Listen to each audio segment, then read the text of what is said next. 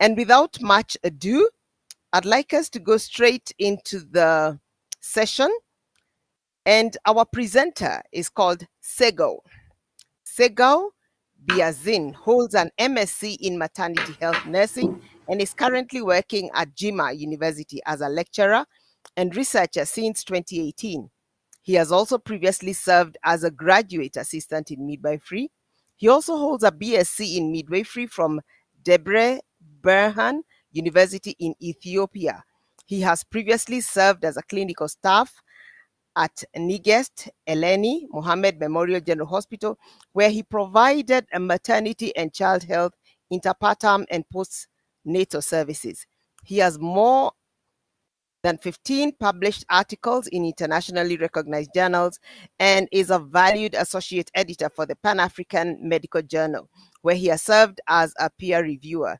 In addition, he is a member of the Ethiopian Midwifery Association. Now, Tsegaw is going to make a presentation on maternal knowledge of fetal movement among third trimester pregnant women, Jimma Medical Center, Jimma, Ethiopia, 2022. Okay, over to you, Tsegaw. Welcome. Okay, thank you, Meron, as well as Caroline, for your priceless guidance through the times, as well as welcome all VIDM participants. These days is special or unique days for us, especially for midwife backgrounds, because it enhances midwifery profession. After saying this, let me present my studying finding about maternal knowledge regarding fetal movement among third trimester pregnant women at Jimma Medical Center, Ethiopia, in 2022. This is about outline of the presentation. It contains introduction part, statement of problems, significance, objectives, method and material, result finding, discussion, conclusion, acknowledgement. At the end, it has a sample reference. As introduction, globally approximately 2 million stillbirths occur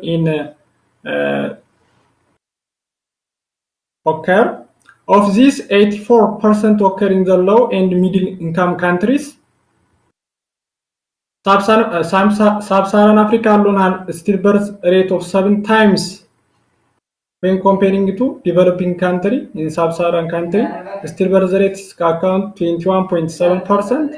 In developing countries, it accounts 3.1 per 1,000 live births. Ethiopia has a stillbirth rate of 24.6 per 1,000 live births. It shows that a great and huge numbers. As introduction, excessive or decreased fetal movement are associated with intrauterine fetal death and stillbirths. Fetal movement assessment occur when the mother perceived decreased fetal movement. Women who perceived poor or reduced fetal movement require further monitoring, such as contraction stress test as well as biophysical profile tests. This biophysical profile as well as contraction stress tests requires by measured by or monitoring by aid of ultrasound. It contains around 5 components. The first one is assessment of fetal movement, assessment of fetal tones, assessment of status of amniotic fluid, as well as fetal breathing. So by combining those 5 components, the health provider judge whether the fetus is well or not during intrauterine fetal lives.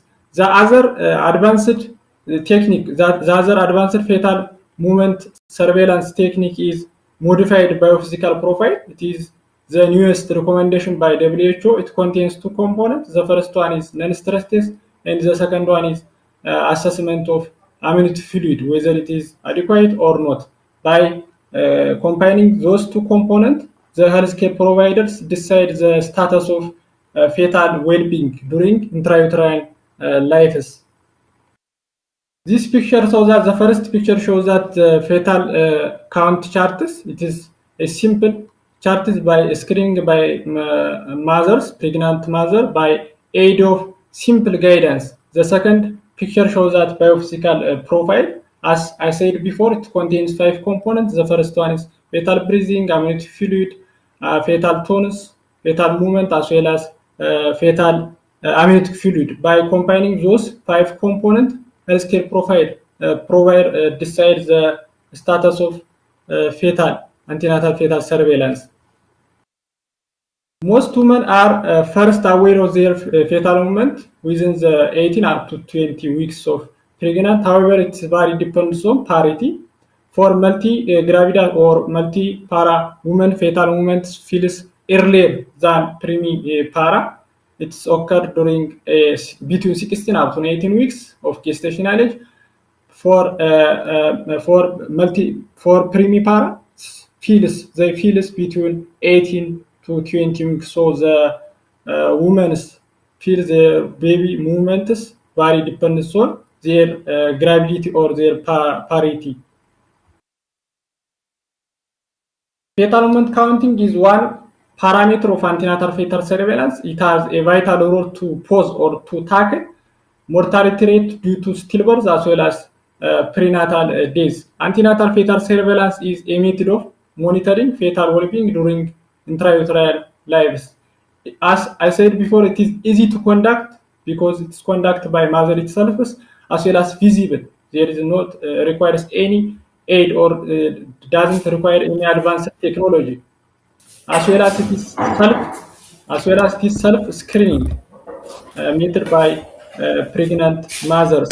Normal fetal movement counts as according to WHO definition. Normal fetal movement count consider 10 per 12 hours. If she feels 10 fetal movement per 12 hours, it is considered as a fetus is well. Monitoring fetal movement has a positive significance to reduce stillbirth as well as bad obstetrics outcome. WHO recommended all healthy pregnant women should be made aware of the importance of fetal movement during starting from third trimester and report if there is any complication to nearest health centers as well as for their healthcare providers in order to get further investigation and monitoring. The previous study conducted in United States, Canada, and India, Indonesia, Nigeria, and Egypt on maternal understanding of fetal movement was ranging from 10.3 to 52%. To our best knowledge, there is no study conducted in our country, Ethiopia, on maternal knowledge of fetal movement. Besides of adequate knowledge about fetal movement monitoring, help in avoiding intrauterine complication, and also it determines the timely decision seeking intervention. Beyond monitoring fetal well-being, it has a great role to timely decision seeking intervention. Therefore, the aim of this study to investigate maternal knowledge of fetal movement among third trimester pregnant women who attained MCH, that means maternal and child health service at Jimma Medical centers. Significance of study. The first significance of this study is give insight about maternal understanding or habit towards antenatal fetal surveillance. The second significance of this study is to input or one of indicator of quality health care service, evidence for healthcare policymakers to determine the strategy and implementation, as well as it is significant for baseline for future researchers. It has significant as a baseline for future researchers or educators. Method and materials, study setting, period and design. The study was conducted at Jimma Medical Center. Jimma town is far from 352 kilometers from capital city of Ethiopia, Tessema.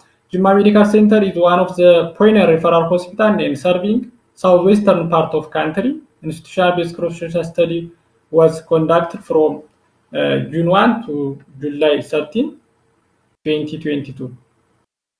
The study participant, all pregnant women who visit at Jimma Medical Center, was considered as a source population.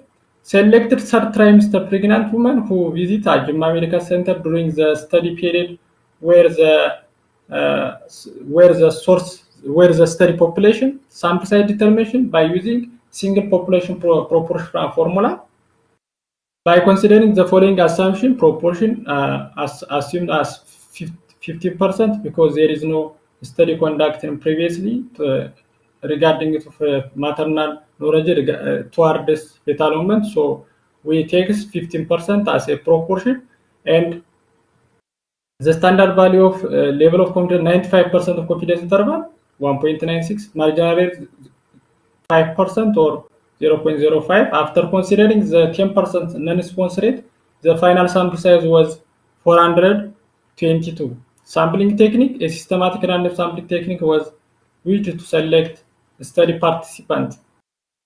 Eligibility criteria: volunteered third-trimester pregnant women who visit at Jimma Medical Center during the data collection period were included in this study.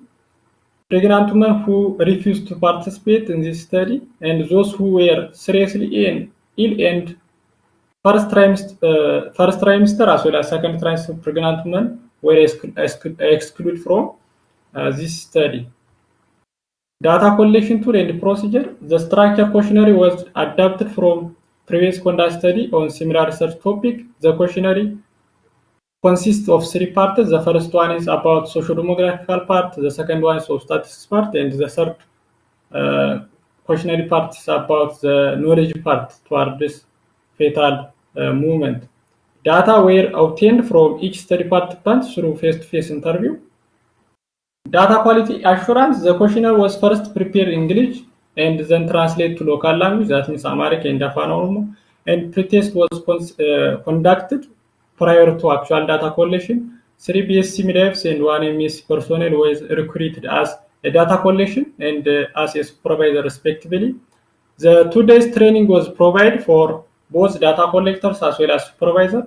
The collected data was checked for its completeness immediately after data collection. Data entry and analysis. The collected data were coded and entered into EP data version 3.1 and exported into SPSS version 25. Bivariate and multivariate logistic regression was performed to identify significant predictors or independent variables. In multivariate regression, predictors with p-value less than 0.05 were considered as statistically significant. Finally, the study findings were narrated using the text, table, and figures. Ethical consideration. Ethical letter was obtained from a research committee of School of Midwifery, Jimma University. A permission letter was obtained from Jimma Medical Center. Verbal informed consent was obtained from each participant. All information obtained from respondent was used only for research purpose. Result finding and discussion. Out of 420 total expected study participants, only 403 respondents were involved in the study and yields 96% of response rate. The majority of respondents, that means 189 respondents, were in the age group of 25 up to 31 years. More than 80% of participants had complete primary education. Around 2/3 of participants, that means 282 respondents, were come from urban residents. Regarding to marital status, more than 2/3 of participants were engaged or married. Of status factor, nearly 2/3 of respondents, that means 262 respondents, have pregnant for more than 2 times, followed by a participant 100 respondents have first time pregnant. 183 women were found between 28 up to 32 weeks of gestational age. The majority of respondents, that means 376 respondents, had history of antenatal cares. More than 3/4 of respondents, that means 336 respondent participants, were categorized under low risk pregnancy. The rest one categorized as high risk pregnancy. That means they have or they had previous maybe they have previous obstetric complication like APH, PPH, or any cesarean section history of CS. Nearly one-third, that means 122 or 30.12 of respondents are good knowledge regarding to their fetal movement counts. The rest, 17% of respondents had poor knowledge towards their fetal movement counts. This study revealed that out of 405 total study participants, 122 respondents had good knowledge of fetal movement regarding fetal amount counting. This study finding is in line with study conducted in Nigeria, revealed that 31.1% of respondents had good knowledge of decreased fetal movement. However, it is higher than study conducted in Egypt, India, as well as in India in other setting. Respondents possess a good knowledge of fetal movement patterns. The discrepancy may be due to one, the variation in the study period, maybe due to variation in study area, sample size, as well as healthcare policy system. In contrast, this study finding was lower than study conducted in Indonesia, as well as in Florida or United States. Canada showed that 52.9%, 83%, and 47% of women had good knowledge of fetal movement counting, respectively. This discrepancy due to maybe study participant, study setting, as well as sample size variation. The multivariate logistic analysis shows that a predictor including residency, gestational age, pregnancy status, that means complicated versus non-complicated, as well as healthcare provider were significant associated with outcome variables, that means maternal knowledge towards fetal movement count. The current study report respondents who come from urban residents were more likely to have a good knowledge relative to participants who came from rural area. According to study findings, study participants from rural residents were 71%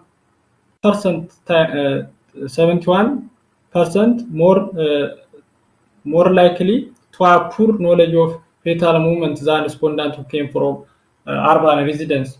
This is due to the fact that respondents who came from urban have a good health literacy and have a better chance to get health information from social media, internet, as well as nearest health facility.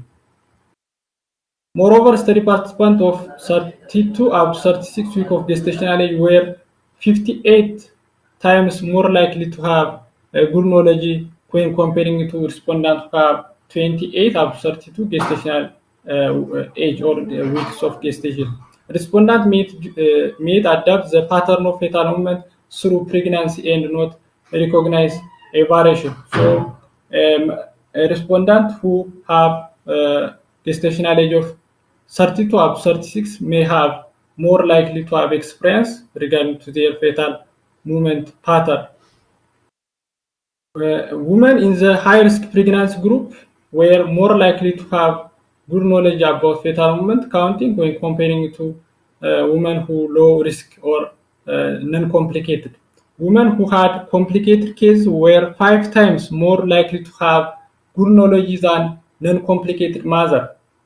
This variation is due to most of time high-risk pregnant women have a chance to get close intervention or inpatient care during hospital stay. The healthcare provider alerts them about fetal movement counting through provide kick count charts. Furthermore, the present study revealed that pregnant women who received healthcare information from a midwife had 2 times more likely to have a good knowledge of fetal movement than got from other healthcare providers. This is due to the fact that the provision of maternal and child health service through midwifery-led continuity of care has a good health-seeking behavior and health literacy and maternal and neonatal outcomes. As a conclusion, this study finding reveals that maternal knowledge of fetal movement count was inadequate. Its account 13%, so it is below 15%, so it is inadequate when comparing to the previous study. So the respondent residency, pregnancy status, whether it is complicated or uncomplicated, gestational age, as well as healthcare givers have a significant associated predictor with maternal knowledge of fetal movement pattern. So the healthcare provider and healthcare policymakers have to enhance maternal knowledge of fetal movement, counting through midwifery lead continuity of care. This is all about the conclusion part. As acknowledgement, the author would like to thank to Jimma University, Jimma Medical Center for approval and permission to carry out or to conduct this study, and also our thanks extended to study participants, supervisors, as well as data collector for their contribution in this study. This is a sample reference that I have used during slide preparation. Thanks for your attention. Thank you very much, Tsegaw. We really appreciate. Thank you for your well-presented presentation. I have a few minutes just to ask some questions. I don't know whether we have any questions. We can receive one or two questions before we proceed on to the next session. If you have any questions, you can probably raise up your hand or type the question in the public chat. There's a question in the chat box. I don't know whether you're able to see it, but it reads, did the women know where to go if they noticed reduced movements? That's a question from Margaret Jowett. Tsegaw, you can answer that. Yeah, I have seen it. It is a great question, nice question. Did the woman know where to go if they notice reduced fetal movement? So the preferable site for if they perceived decreased fetal movement or excess fetal movement, they should be seek intervention, further intervention or monitoring by going to nearest health facility, whether it's a center or hospital. Okay, thank you, Karen, as well as.